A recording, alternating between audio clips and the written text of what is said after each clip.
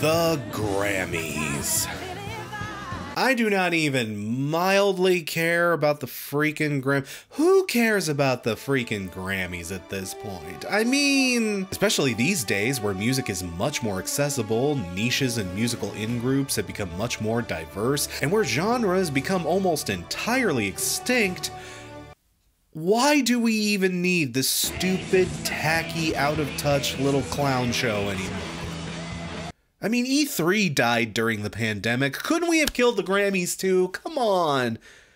Let's just kick it one more time and see if it gets back up. At this point, it almost feels like the Grammys exist out of a weird cultural obligation. I mean, these days, they're mostly done just so a small handful of rich idiots can pretend they still have cultural significance to a smaller group of less rich idiots, and the rest of us get to stand on the sidelines and just kinda gawk at the whole experience. Right-wing talk radio basically works the exact same way. I'm just saying, maybe this isn't good for us to keep entertaining. All that having been said, yeah, I am guilty of a little bit of schadenfreude. I do like to just gawk at the things the Grammy does. You know, place bets on who's gonna win, who's gonna get snubbed, and what stupid thing is gonna happen, because that happens every year. And the Grammy that sparks the most interest to me is the one that they get wrong with the absolute most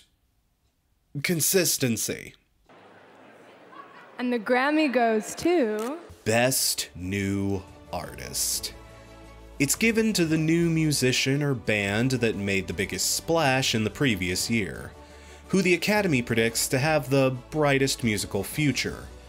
So, by its very nature, the award is fucking cursed.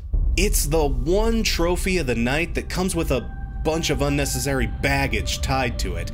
It's the sword of Damocles, basically. Now that you've won, you have to deliver on your next record. It was literally ordained that you would. Granted, not every artist who's won has been doomed to ironic obscurity. Hell, Billie Eilish won the award back in 2020. Along with like all the rest of them, and she appears to be bucking the trend pretty well as of this writing. The Best New Artist Award, despite popular claims and legends, isn't automatically cursed. But given how some of the winners ended up turning out, ooh. So, let's have a little fun and put this curse theory to the test, shall we? I figured we could take a decade, look at the winners, the nominees, and even some of the artists who were snubbed, and see just how cursed this award really is. And since 90s nostalgia is totally in right now, and that's where some of the weirdest stories lie, that's where we're gonna start, from 90 to 94. My original idea for this video was to cover the entire decade video per video, but once I got to the 10-page mark in my script and noticed we were barely out of 92, I figured for all our sakes, we'll just kind of cut this in two. We'll cover the first half of the 90s now, and come back to them later in a second video. Don't worry, we have more than enough to talk about in 90 to 94 alone. That's 5 years. A lot can happen in 5 years, and believe me, a lot did happen. So let's not waste any more time. Without further ado,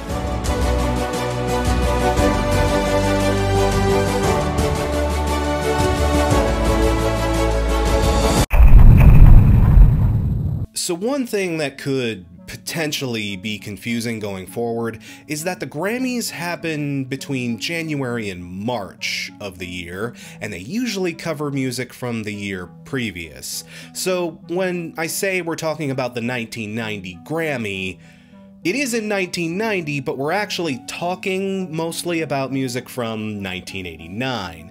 91 will be about the music from 90, and so forth and so on. And this is made even more confusing, given that the Grammy cutoff date is usually somewhere around September, and technically covers that period from the previous October of the year previous to that.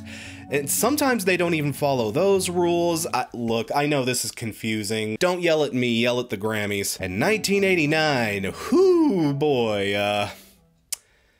that certainly was. I will be right here waiting for you. When I see you smile, for you are the wind beneath my wings. A year? Okay, so full disclosure, another big reason why I wanted to start off with the 90s was because, man, does the 1990 Grammys start off with a bang. The winner of Best New Artist, according to the official records, is none. No one. No one is currently the Best New Artist for 1990. Says a lot about that year, doesn't it? Oh, there was a Best New Artist, make no mistake. They handed out a trophy and everything. The problem is that the Best New Artist went to Milli Vanilli. Oh boy. Those of you that know your music history already, like, oh boy, Milli Vanilli. Their story is pretty much infamous at this point. About 1 million documentaries and essays have already been written about them. But it is a story that's well past the age to rent a car these days, so in case your parents were kids when this happened, the short version is they were the original Ashley Simpson. God, even that reference is old enough to buy cigarettes now. Their two lead singers got caught lip-syncing at live shows. Then it came out that those two didn't sing on the album at all. It became this gigantic shit fit with lawsuits and settlements and retracted Grammys. So we give this Grammy back now? This event was honestly one of the first big shots in the chest that finally killed the 80s. And its effects are still felt in the music industry to this day. Again, if you want to know more, a whole hell of a lot has already been written on the subject. Basically, Milli Vanilli were given the award, but they got caught cheating, so how the hell do you handle this? So maybe you can already see it, but these Best New Artist vids are gonna have kind of a structure to them. We'll start with who the winner was, then say if it feels like they deserved to win. We'll mention some other artists that got nominated, some artists that got snubbed, and finally we'll ask the big question of whether they succumbed to the curse. 1, 2, 3, 4, 5. It's got a formula to it. The problem is, since I am starting with literally one of the most controversial Grammy Award winners in the history of the entire show, it just kind of kneecaps my whole format right in the very first get-go. Did Milli Vanilli deserve the Grammy? Well, obviously not, right? The album is a great big pile of plagiarism and dreadlocks. But you know what? Okay, how about this? Let's give the band the benefit of the doubt. Let's say, hypothetically, perfect world scenario, whatever, that their producer never pulled that Svengali shit, everyone on the album received the full credit that they deserved to get, and Fab Morvan and Rob Pilatus were never put into that unfair, cruel, and terrible spotlight. Let's say none of that shit happened, and analyze the music as music, outside of all its BS. Does this still deserve to walk away with the Grammy? Like a honeybee, you took the best of me. Y'all, see, that's the thing. 89 and 90 are just a couple of the most rancid years for music ever. That transition into the 90s is super rough. Hell, I've already covered this topic once before. And the biggest problem with Milli Vanilli is a problem that affected a lot of artists that year, especially the pop acts. This just sounds instantly dated. That dollar store stock Aikman and Waterman production puts it in a weird place where it's way too passé to fit into the 80s, but not really new or innovative enough to be a part of the 90s. These songs are extremely scatterbrained. The structures are often wonky in a way that feels unfinished. I'm just saying, listen to these songs in full again. I promise you, your nostalgia probably doesn't hold up here. If you're a 90s baby, I understand how this can be nostalgic, but sitting through the entire album again, ugh, y'all, this is pretty rough. In my opinion, at least, no, these guys absolutely did not deserve to win the Grammy. This stuff is absolute cheeseballs, and not in a good way. But were they really the worst choice? Again, this topic is made a bit more difficult given how craptastic the end of the 80s was. Some of the other nominees included Neneh Cherry for her debut, Raw Like Sushi, which itself also feels a bit dated, but to her credit, Neneh has much better flows, song structure, and lyrics. While her stuff is a bit kitsch, I'd say it's definitely aged better. And while Neneh wasn't a hitmaker for very long, she did make a mildly successful comeback in the mid-2010s, and she's still active to this day too, so, you know, good for her. I wouldn't have complained if she had won. I do kind of like some of the stuff off of Raw Like Sushi. Other notable nominees include Tone Loc for his album Loked After Dark. If you were there, it made more sense. Legit, I didn't know a single kid in my elementary school who didn't know all the words to Funky Cold Medina. Gave some to my dog when he began to beg. He licked his bowl and he looked at me and did a wild thing on my leg. Even though they really probably shouldn't have known all the words to that song? Yikes. The Indigo Girls were also nominated this year, and frankly, I'm shocked they didn't win. Their humble acoustic coffee shop girl power folk seems like an absolute slam dunk safest pick. Apparently not, though. They did win Best Contemporary Folk Recording, so I guess they didn't at least leave empty-handed. Again, good for them. The last nominee was British dance, neo-soul, funk, R&B things, Soul to Soul. Not necessarily a name that gets passed around much these days, but you might remember this song. Or if you're really in the know, this might ring a bell.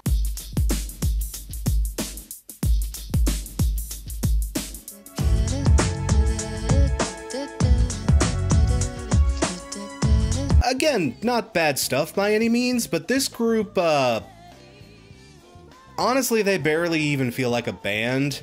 Even they describe themselves more as a musical collective. And the music they made was extremely simple. Honestly, I feel like they made better samples than actual songs. Yeah, I mean, again, does this deserve a Grammy nomination? Probably not. Honestly, I'm kind of shocked these are the folks that got chosen. Hey, speaking of Suzanne Vega in 1990. Okay, full disclosure, Suzanne Vega wouldn't have been eligible in 1990. Don't shed any tears for her, she did just fine at the Grammys that year. But you want to know some big debut records that totally would have qualified but weren't even considered? How about Garth Brooks' self-titled, Skid Row's self-titled, Nirvana's Bleach, Queen Latifah's All Hail the Queen, De La Soul's 3 Feet High and Rising? Where the hell is that, Grammys? And, well, in a perfect world, I know it's just me and Canada who cares at this point, but damn it, y'all didn't know what you were missing. But honestly, outside of some stuff that maybe did better in the underground, I don't know, that was about it. Again, 89 was just not a very good year for music, and 90 is set to be even worse, people, so buckle up. For a while, the pickings are really slim, so I actually kind of get why you had to nominate folks like Soul to Soul and Tone Loc. What else were you gonna put up here? And given that, and the fact that nobody knew about the Milli Vanilli situation at the time, it makes more sense seeing them here. But do I think they deserved it in any incarnation? No. It also feels a bit lame that the Grammys just never picked a replacement either. To this day, the record just sits there as none. A grim reminder of how hopelessly out of touch and useless the Grammys are, were, and always will be. I suppose if I had to pick a winner, from the nominees, I'd probably go with Nena Cherry.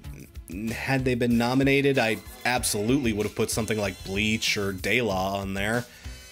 But Milli Vanilli, yeah, look, I don't care who's singing the songs, just no. Whew, boy. Okay, look. For a lot of the other artists, this is honestly going to be a hard question to judge. Success can mean a lot of different things. An artist may succumb to the curse by never getting popular again, but there's plenty of times where the artists weren't trying to get popular in the first place, or they didn't want to pursue success after that initial hit. For almost any other artist we're likely to cover here, it seems a bit much to call any of them cursed. Except for Milli Vanilli. My God, I don't think there's any other band out there as cursed as Milli Vanilli was. I mean, the first kiss of death for this project was when the original session musicians tried to release an album as the real Milli Vanilli, and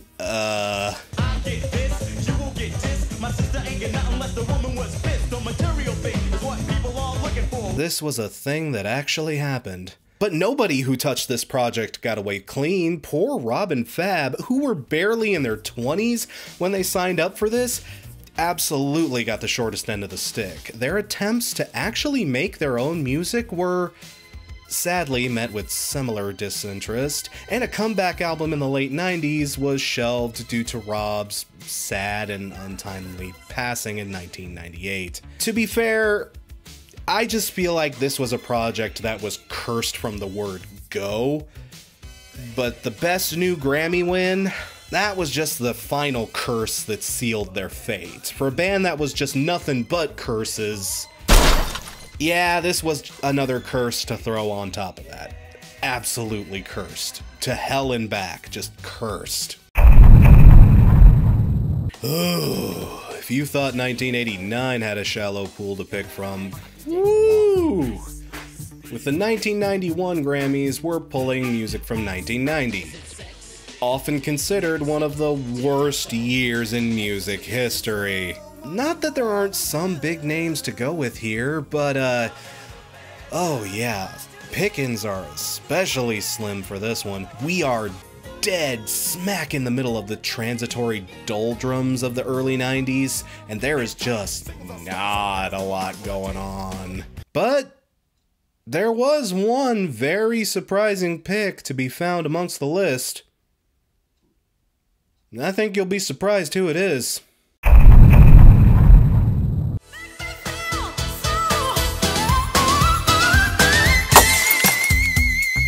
Yes, ladies and gentlemen, Mimi has entered the chat.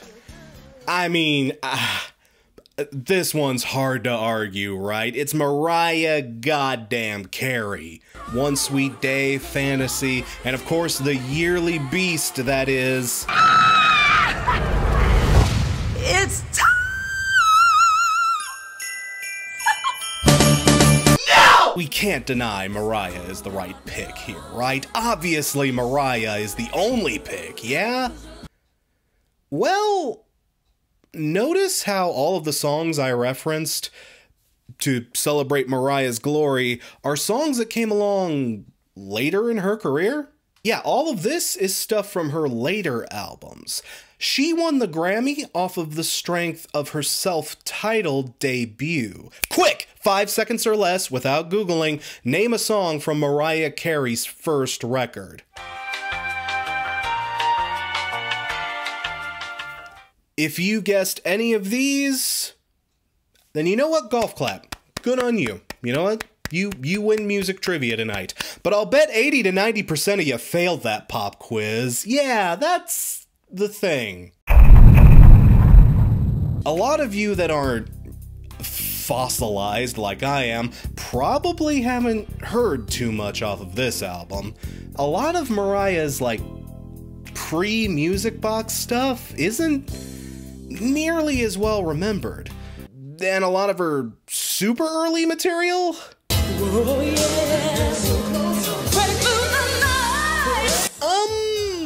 Again, it's not bad at all. Hell, I put this Head and Shoulders above Milli fucking Vanilli, but still, it's kinda, let's just say, charmingly dated. This is soft, pillowy, kinda toothless. This is music your mom was probably jamming out to while driving you to soccer practice back in the day.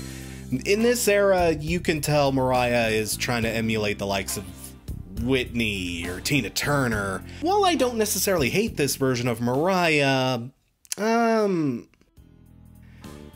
mean, yeah, there's a reason you probably forgot about this. Still, I mean, given how history played out, this does feel like a very appropriate choice. Especially given her competition this year. Oh boy, again, there's not much to work with here, folks, but I'd say there are two other potential sharks in this race. Wilson Phillips, whose self-titled soft rock debut also exploded big time in 1990. I understand how crazy that probably sounds today, but y'all, speaking as someone who was there, make no mistake, when this album dropped, it was all over the place. Honestly, this is the artist I would have expected to win at the time. The album was also up for Album of the Year, and the song Hold On was up for both Song of the Year and Best Performance by a Pop Group or Duo. And to the chagrin of many a mom across the country, they didn't go home with anything that night. I promise this made way more sense at the time. They probably would have been the shoe-in pick for a lot of people. Though another strong candidate would have been the Black Crowes, as their debut, Shake Your Moneymaker, also absolutely exploded in 1990. I've talked about this before too. When the 80s hair metal scene started to die and labels kind of scrambled to find out what the next big thing was going to be, there was an extremely brief period between 89 and 91 where Southern rock was getting pushed to the moon. People thought this was going to be the next big movement. And the Black Crowes were arguably probably one of the biggest winners of that initial push. And to be fair, it's a fairly decent little record. Hell, songs like Hard to Handle and She Talks to Angels still get radio play on classic stations to this day. Even though the shine on their star faded quickly after the 90s, in 1990, they were about the hottest thing on the block. They would have also been another very safe pick this year. And some of the other nominees, they kinda don't give me a lot to talk about. There was Lisa Stansfield, who you probably don't remember by name, but the minute I play you a clip from one of her biggest songs, Been around the world and I can't find. Yeah, you've heard this. To her credit, she honestly had sparing success here and there throughout the 90s. You may also remember another huge hit of hers. Never gonna give you up. I'm never ever gonna stop. Yeah, that was a big deal for a while too. Again, not a complete unknown, and from what I understand, she turned out to be a much bigger deal in Great Britain than she was here. But she's also on the list too. I don't think she really had much of a chance, honestly. The final nominee is someone called the Kentucky Headhunters.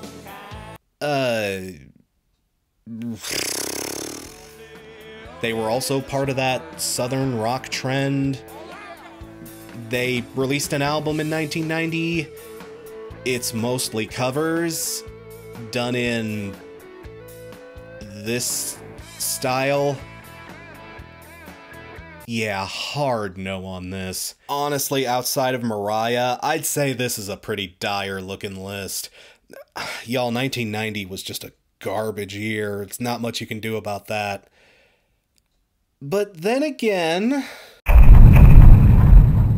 despite 1990 being the year that good taste forgot, there were certainly some notable snubs here. A Tribe Called Quest's debut dropped in '90, and while it's not their best record in my opinion, it certainly would have been a decent choice.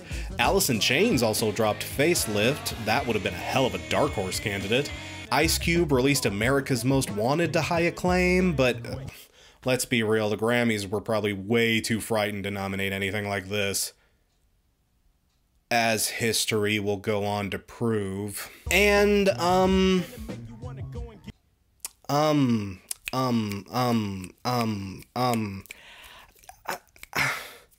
y'all, I don't know, that's about it, really. I mean, there were a lot of notable releases in 1990, for sure, but a lot of it is stuff that would never even be touched by the Grammys. I mean, Ween dropped their first record around that time too, but yeah, they're literally Ween. The Grammys aren't even gonna look at this. 90 was also the year Green Day released 39 Smooth, to their credit, but unless you were deep into the California punk scene, you probably didn't realize this existed yet. And Cannibal Corpse dropped their debut in 90, but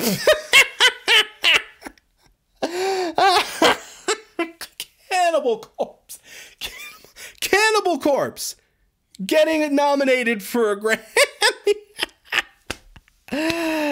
Oh, I hope I live to see the day. I mean, y'all, just considering how hopelessly dire the mainstream landscape was in '90, I'd say Mariah is just about the only choice here, even if this isn't her strongest record. What can I say? Even a broken awards ceremony is right twice a day. Or however that saying goes. Well, I mean, in the most traditional sense? This truly international artist who transcends all categories wrote their first single at age 4, their first platinum album at age 18, and has gone platinum in 33 countries. And according to Haynes, has the best legs in the business. Woo! Absolutely not. So, no way. Mariah absolutely was not cursed in that sense. But, okay, follow me on this. You could technically say that there was still a slight curse put on Mariah after this. Mariah would win the Best New Artist trophy, as well as Best Female Pop Vocal Performance that year for Vision of Love as well. And she would continue to get several nominations year after year after year. But she never won another Grammy again. Plenty of nominations. She kept showing up on that list over and over again. And during those years, she was releasing some of her all-time greatest albums and singles, all of them tearing the charts asunder. But she could never seem to snatch that statue again. For whatever reason, she wouldn't see another Grammy again until 2006. Yeah, Music Box, Daydream, Butterfly, tons of nominations, but it took the emancipation of Mimi for Mariah to score another win. That is 16 years of snubs. I mean, if you're the kind of person who gives a shit about who wins Grammys, I feel sorry for you, but yeah, I guess you could consider that kind of a curse. And frankly, it's criminal that some of her best work never, ever got the proper recognition from the Academy.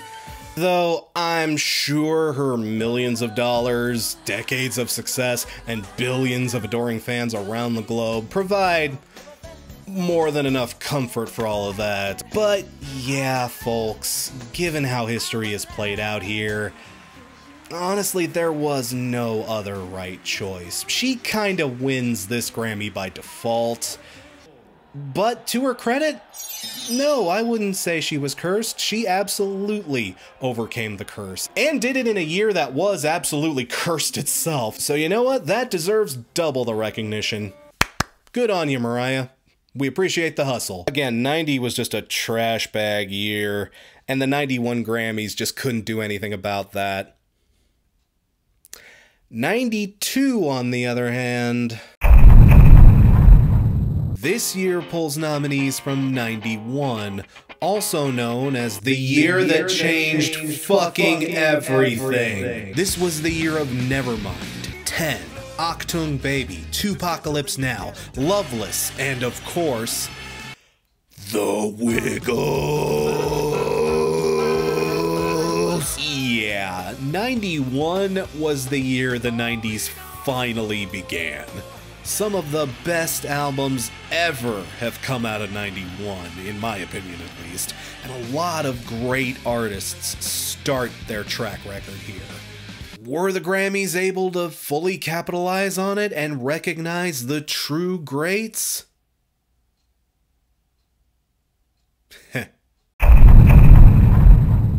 Out of all the outstanding artists that blazed trails in 91, the myriad of potential candidates they could have gone with, And the Grammy goes to? Get it together, man. Mark Cohn. Mark Cohn? Mark Cohn. Are you sure about that? Oh, again, one thing you can almost always count on with the Grammys is that when they can get away with it, they will always pick what's considered the safest choice. Meaning the least offensive, most broadly palatable, least provocative nominee they have on the roster. And that's the thing about 91. 91 was not a year for safe music. 91 was the year of grunge, the year of gangsta rap, and that shit was celebrated specifically because of how unsafe it was. Mark Cohn? Lightning and rain, and he keeps calling out for someone. I mean, I don't hate him or anything. In fact, I do rather enjoy his biggest hit, Walking in Memphis. Really, this is a great little track. It's an earnest and thoughtful little tribute to Grind City and its rich musical history and gospel and the blues. But, like, in 92, Best New Artist in 92, with guys like this.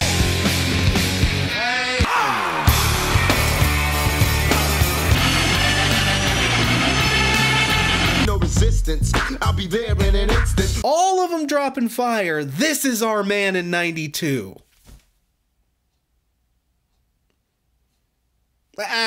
Okay, to be completely fair to the man, Mark Cohn is a very talented singer-songwriter type.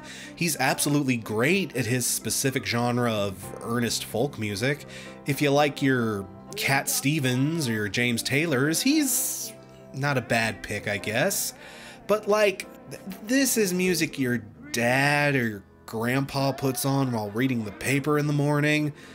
Not really a good representation of the maelstrom that music represented in 91. Perfectly respectable in his own right and in his own lane, sure, but come on, folks. Did they at least get it right with the other nominees? No, not really. There are a few respectable choices on here, for sure. Boyz II Men made the cut off of the strength of their debut, Cooley High Harmony, which, probably not their best record, I'd say. 2 is kind of untouchable in that regard. But the debut has Motown Philly, Please Don't Go, freaking End of the Road. Not a terrible choice in my opinion. Even if Boyz II Men wouldn't be around for much longer, their good stuff is insanely good, so I'm willing to give a bit of a pass on this one. Another big notable nomination that year was Seal, red hot after his self-titled debut. And before you ask, no, not this self-titled debut. This self-titled debut. Yeah, this nomination is actually running off the strength of Crazy. Kiss from a Rose doesn't come along until 94.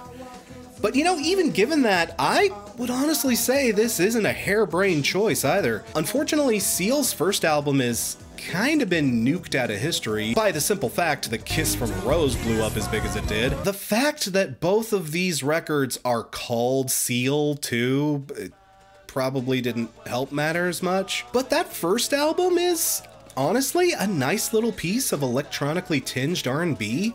I honestly really enjoy the first Seal record. It's rough around the edges in places, and I won't say it isn't completely undated, but it's dated in like a nice way. This wouldn't be my first pick for albums from '91, mind, but I wouldn't say this is a space-brained pick either. Honestly, dig that one up sometime. I think you'll be pleasantly surprised by it. What, duh? What?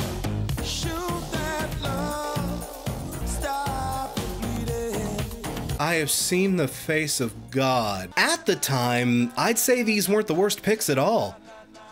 You know what was the worst pick of all? Fucking Color Me Bad. Remember them? Yeah, don't worry, no one else does either. But they did have a really big year in '91 off the strength of their debut. Maybe you remember I Wanna Sex You Up or I Adore Me More, but like, even back in the day, I remember folks weren't exactly crazy over this, or they were, but the fad died out really quickly. People were already calling these guys flameouts by the end of that year. Even the reviews at the time weren't very kind. These guys were the "we have boys to men at home" of their day. And given that they were actually going up against Boys to Men is a terrible sign. I have no idea why these guys were nominated. Absolute Spaceballs fucking choice. But you wanna know what's worse? They are not the worst pick for a nominee at all. I'm serious, no. That honor goes to... You idiots made the exact same Milli Vanilli mistake all over again! You dinguses! So, yeah, I've been going on and on about it already, but y'all, there are so many snubs on this list. I could probably make an entire video about how many snubs there are here. Hell, the Grammys in general for '92 are just kind of an absolute shit show. Embarrassing across the board. But, again, just a handful of notables off the top of my head. Nirvana's Nevermind absolutely would have qualified. I know I mentioned Bleach earlier, but Bleach was also kinda super underground. Given how massively Nirvana exploded that year, and given how the Grammys' only real criteria is the year you blew up in, again, it's murky and complicated, and yell at the Grammys, don't yell at me. Yeah, I feel like this would have definitely qualified. Maybe because it's a September release, they just kinda fell outside of the qualifying jurisdiction, but spoiler alert, they don't show up on the '93 roster either. Some other notable exceptions: Pearl Jam's 10, Tupac's Tupacalypse Now, as I've already mentioned. Massive Attack's Blue Lines also came out in '91. Soundgarden's Bad Motorfinger was also a big break that probably would have qualified. Temple of the Dog, self-titled, Slint's Spiderland, Holes Pretty on the Inside, Smashing Pumpkins' Gish, PM Dawn's Of the Heart, of the Soul, and of the Cross. Okay, maybe that one's a bit of an odd pick, but I'd take that over Color Me Fucking Bad. I mean, again, so many better choices, and practically none of them are here.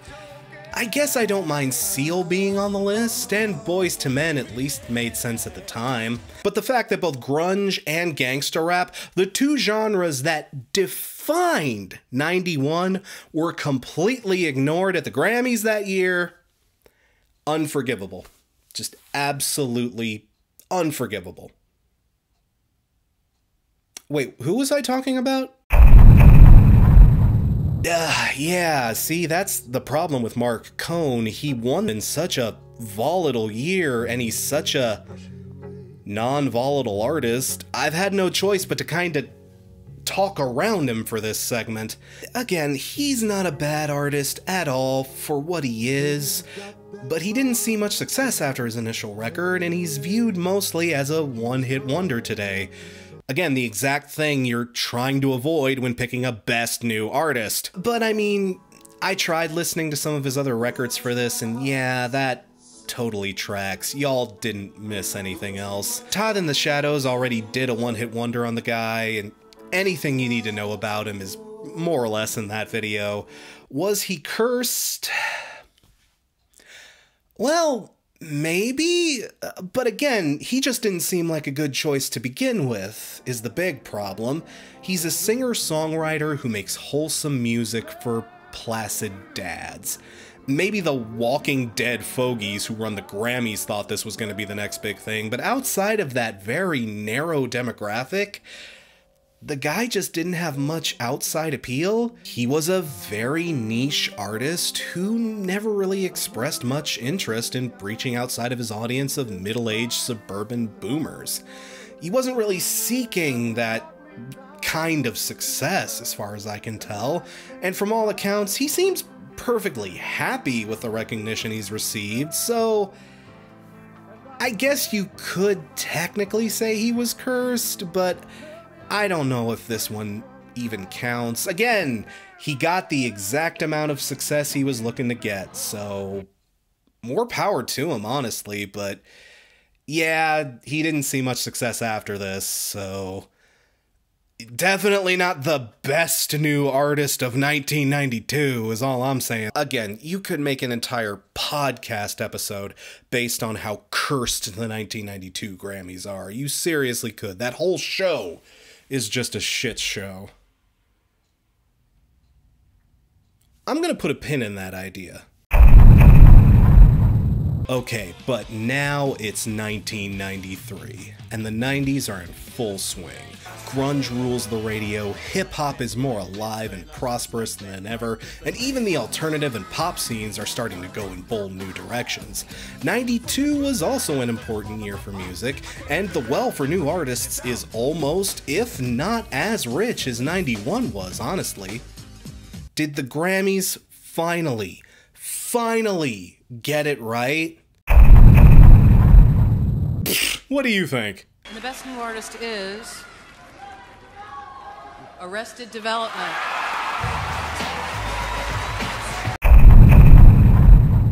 Oh boy. Now, is Arrested Development the worst possible choice? Honestly, at the time, I'm gonna say probably not.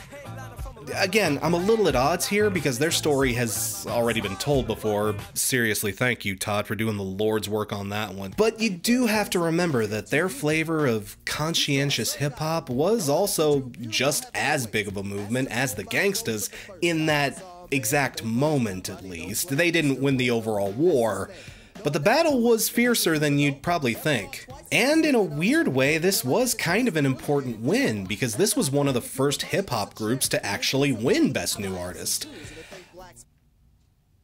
Unless you want to count Milli Vanilli. I'm just saying, in 93, this wasn't an unreasonable choice, because their debut, 3 years, 5 months, and 2 days in the life of, was everywhere in 92. 4 times platinum, number 7 on the Billboard charts. You probably heard Tennessee and People Every Day twice a day on the radio back in the day, and those weren't just the hip-hop stations either. This album, for a short time at least, was a big deal.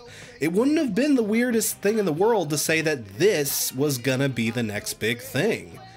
And on top of it, this was a much cleaner and slightly more sterilized version of hip-hop that the Grammys could promote without shitting their pants. It didn't have all the violence and misogyny of the Gangstas. Granted, there's also a lot about Arrested Development that didn't exactly age well. Civilization, are we really civilized? Yes or no? We live in a society! But again, as a choice for the Play It Safe Grammys, it did at least make some sense. You know, this isn't the most space-brained pick.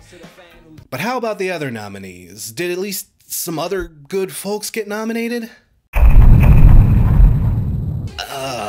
Again, considering what was going on in music in 92, this list is kind of pathetic. But again, for some of these nominees, I'll say the general theme for 93 is it made more sense at the time. Like Arrested Development, for example, they certainly fit into that made more sense at the time category. They just you know, fell off hard after everyone got sick of their preachiness.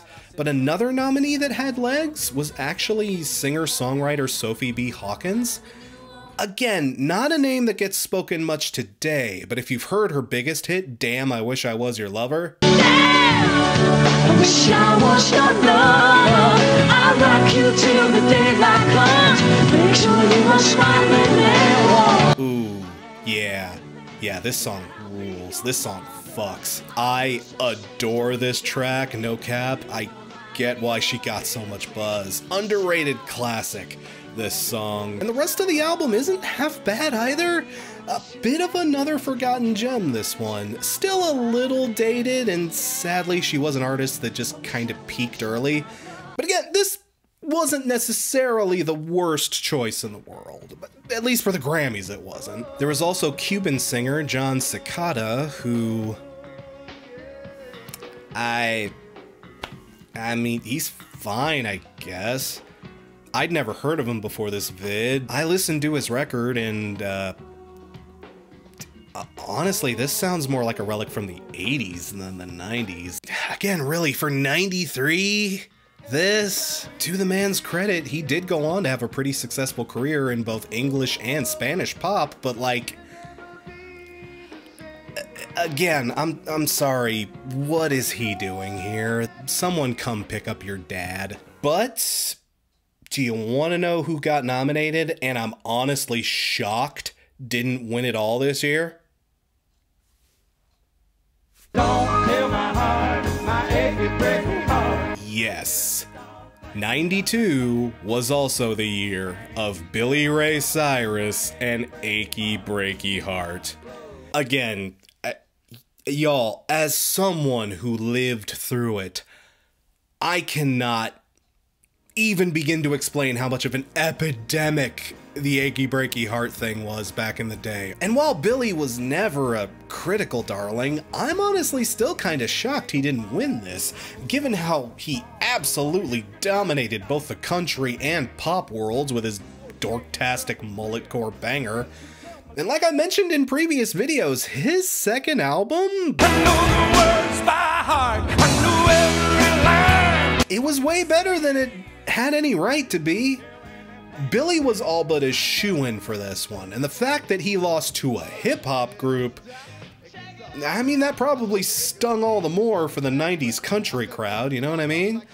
Hell, there were actually 2 hip-hop artists on the list this year. It's just that, no. The other one,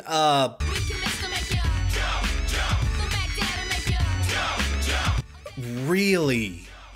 Like, I want to say this made more sense at the time, but honestly, no, it didn't. Okay, look, as far as literal children go, they honestly weren't too bad. I mean, they did have decent flow, and to be honest, some of their less juvenile songs do kind of hold up. Jump Jump is a certified banger. I absolutely will go to bat for that. But also, like, their second biggest hit is about missing the bus. I missed the bus. No, what are you doing here? It's past 9 o'clock. Go to bed. Whew. Again, we're pulling from 92 here, so the list just goes on for miles. Pavement, Slanted and Enchanted, Aphex Twin Selected Ambient Works 85 to 92, Rage Against the Machines self-titled, Dream Theater's Images and Words. Again, not their first record, but the first record people actually cared about. It might have qualified. Mary J. Blige's What's the 411, House of Pain self-titled, Body Count self-titled. Annie Lennox dropped her first solo record that year. Again, I'm shocked this isn't on the list. Sublime's 40 Ounces to Freedom, if you're into that. Tori Amos, Stone Temple Pilots, No Doubt, PJ Harvey, Bare Naked Ladies. You fuckers skipped out on Gordon. Gordon is a 10 out of 10. People always argue with me when I make that statement, but y'all, I don't care, you're wrong. I'm just saying all of that got ignored so John Cicada could have a spot. Yeah, no, absolute whiff on these nominees. I'm sorry. Oh boy, honestly, I feel like you can make a really big case for the curse with Arrested Development. Their initial record exploded, but then through their own mismanagement and antics, they became so unappealing that not only did their follow-up flop, but the love for the initial record died out too. I mean, that's pretty cursed if you ask me. We can't attribute their complete failure to Curse of the Best New Artist. That group was apparently chaotic and barely holding together way before Grammy night. But still, it proved to be an ominous omen for them, given how things would turn out. Yeah, this one's definitely cursed. Big time cursed. Just... It was this band that taught us to leave the dashikis at home. And finally, 1994. We're pulling from 1993 for this ceremony, and while maybe not as celebrated as 91 or 92, 93 was also an insanely solid year for music, especially since a lot of the artists who broke in the early 90s were starting to release follow-ups, and a lot of them were showing us that these trends were here to stay. This is the year of In Utero, Versus, Siamese Dream, Midnight Marauders, etc., etc. The new wave is in full swing, and the rust developing on a lot of the old-timers is really starting to show. But now that a lot of the heavy hitters have already shown up, do we still have a rich pool of new candidates to draw from? Well... And the Grammy goes to...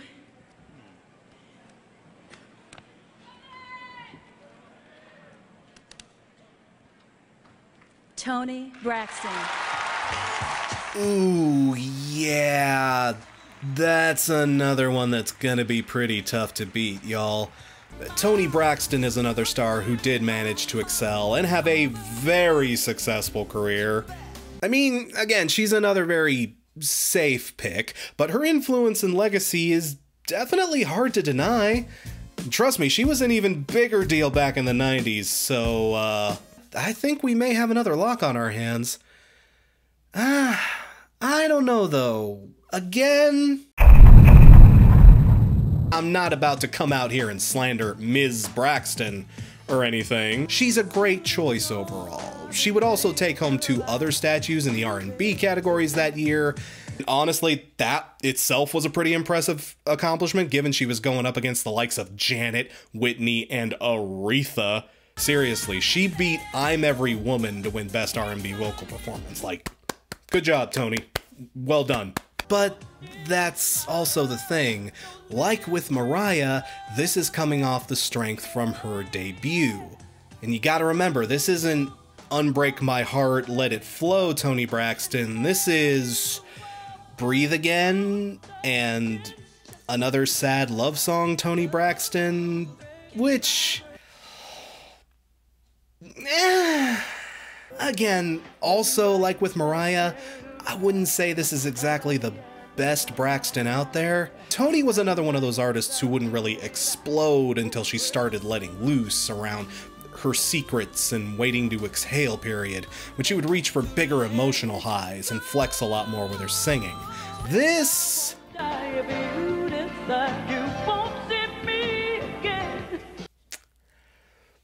I mean, it's not bad, but it is a bit more tame than you'd expect out of Toni. It also just reeks of that early 90s pop sound, which by 93 is absolutely starting to show more than a bit of age. But again, 9 times out of 10, you gotta remember, the Grammys are always gonna play it safe. She was probably the safest choice here. Again, I can't say this is an unreasonable choice. I mean, let's be real, all the other candidates are probably garbage choices, if our previous history is anything to go off of, right? Honestly, not really. These picks aren't nearly as bad as the last handful of years. A lot of notables are still missing, of course, but I feel like most of these nominees at least make sense. For one, it's nice to finally see the Grammys giving some recognition to the alternative scene. Fucking finally. Yeah, it sure as hell took them long enough, but there is an alternative artist here. So who they pick? Smashing Pumpkins? Radiohead? Candlebox? Not exactly. Belly. Really? Belly? That is an interesting choice. No disrespect meant there, I honestly really like Belly, and their debut Star is a wonderful little alt-rock jam. Feed the Tree is absolutely a banger, but Belly, really? Yeah, even for the time, this is definitely a bit of a dark horse candidate. They left a mark, sure, but not necessarily a huge one. This is kind of a weird pick. Not a bad pick, mind, but just kind of a weird one to represent 93. Though Belly, thankfully, wasn't the only alternative artist on the docket. They did get to share the stage with another huge alternative act at the time. Blind Melon. Okay, this pick makes much more sense. Their self-titled record absolutely exploded that year off the back of their hit single, No Rain. And this one is, to its credit, still very fondly remembered even today. I mean, especially back in the day, this record was a big damn deal. I think every third kid I knew was a Bumblebee for Halloween that year. And it also makes sense as a Grammy choice because, unlike the dark, depressing tones of a lot of their grungier counterparts, Blind Melon were a bunch of hippy-dippy guys who made more sunshiny, carefree jams. So again, that makes them a safer choice, and the Grammys is always gonna go with the safer choice. But, man, this may definitely be a bit of a hot take. I'm not so sure about this pick either, if I'm being 100% honest. Look, No Rain is a banger. Absolutely not gonna argue that. But the thing about this record, there is nothing else on the album that really rises to the height of that tune. And honestly, it's kind of a shame too, because even if the album isn't as hot as you remember it being, they absolutely had potential to rise higher in their career. They did have some kind of a spark there. But sadly, Shannon Hoon's struggles with addiction would prove fatal, and he died at the all too young age of 28. But again, for the Grammys, for 1993, this did make sense. You want to know something that kinda doesn't make sense, though? Diggable Planets is on this list. As much as I've heard other artists cite Diggable Planets as an influence, I always came to think of them as like this underground, kind of in the know group, your favorite rapper's favorite rapper kind of thing, you know? But, no, not really. Their debut scored them a Grammy nod, and I feel like that's absolutely deserved, but I'm kind of surprised to see it here. For once, it seems like they got it right. Diggable Planets absolutely deserves to be on this list. Hell, if I had a pick for winner and Tony Braxton wasn't here, I would easily pick this in a heartbeat. They're a case where their influence over the genre as a whole proved to be much more lasting, and for that reason alone, I feel like they more than deserve that win. Sadly, Diggable Planets would end up flaming out after their second record proved to be a bit too challenging. Seriously, Blowout Comb is underrated as hell, but you know, I'm happy to see an artist that genuinely deserves the credits actually getting it, at least in some small way. In a perfect world, this would have been the easiest win of the night. The last artist in the running, though, is a group called SWV. Who the hell is SWV? I have never heard of this artist before. Let me look them up real fast. Oh, wow. Number 16 on the Billboard 200, 3 times platinum? How in the hell have I never heard of this? Let me look up one of their songs here. Oh, that's cheating! Again, it's nice to see alternative finally getting some representation here, but by 93, we've gotten to a point where it was literally impossible to ignore anymore. And frankly, 93 was a fantastic year for the alternative nation. Grunge was still moving along pretty strongly, but this was also the year a lot more straightforward alt acts started to emerge. This was the year of PJ Harvey's Rid of Me, Liz Phair's Exile in Guyville, The Breeders' Last Splash, The Cranberries' amazing debut record. All fantastic records all around, and frankly, safe choices. Like, why didn't the Grammys pick these? Given how dour and controversial grunge can be, there's at least a part of me that understands why the Grammys doesn't appreciate it. Stuff like this, I have no idea why none of it is here. Like, you make room for SWV, but don't give anything to Suede, Slowdive, or freaking Björk? Nothing? And as for hip-hop, again, Diggable Planets is a pleasant surprise, but like, where's Onyx? Where's KRS-One? Hell, forget that! Where's Snoop Dogg? Where's the motherfucking Wu-Tang Clan? This is the year of both Doggy Style and Enter the Wu-Tang, and not a peep from the Grammys, not a single buzz.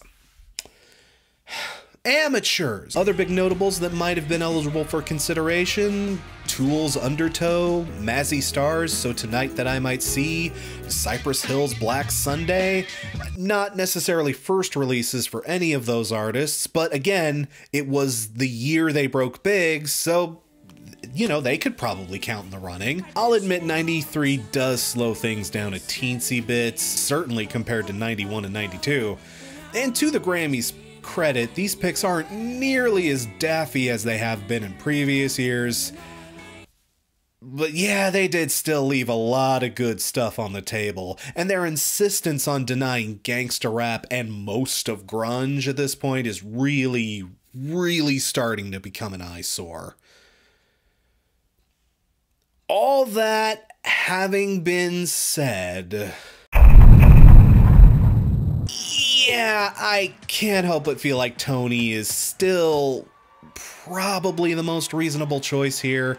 For a change, the Grammys did appear to actually get this one right. And sure enough, Tony has gone on to have a very successful career with tons of hit albums and many major milestones. She's still out there working to this day, and outside of like, maybe a few minor hiccups here and there, there's not really much trace of a curse to be found. Even the Grammys kept inviting her back and giving her trophies, so yeah, thankfully it looks like Toni Braxton got to avoid the curse of the best new artist entirely, you know? Good for her. You love to see it. Nice that we can at least end things off for now on a positive note. Between her and Mariah, it's nice to see that we already have two artists that were able to escape the curse entirely. Oh, but man, some of the folks that did get cursed. Whew. But hey, the early 90s were a tumultuous period of change in both music and culture, and by 1995 we'd experience many more changes as grunge dies off, the alternative nation continues to evolve, and the bratty pop punks and teen divas and boy bands take the reins. This is a good place to stop for now, but stay tuned. We will absolutely have to finish the 90s off because there is way more to talk about in the back half of the decade. In the meantime, though, thanks again for watching. I'm Crash Thompson, and I'll see ya when I see ya. Special thanks to our $5 and above patrons, including Alpha Rain, David Perez, Dylan Rare Hunter, Foxy Lover 92, John T. Bowen, Constructivist, Nick Barris Johnson, Richard Talbot, Yoshitaki, Artemi Musha, Alex Sobolou, Chris Doman, Cordelia of the Seas, David Prince, Errol Henderson, Freddie Thomas, Gina at Love B. Jones, Jared Stone, Jason Semler, Joseph D., Cole, Kuzronk, Lainey Wilson, Lilith Estelle, Mars Hunter, Michael K., Rocked, Rowan Cookie, Sarah Aubin, Stephanie Von Wagner, Ted Z., Warped Kia, Zella, Akshay W., Stephen Hafner, Mark Grondin, and Dominic Noble.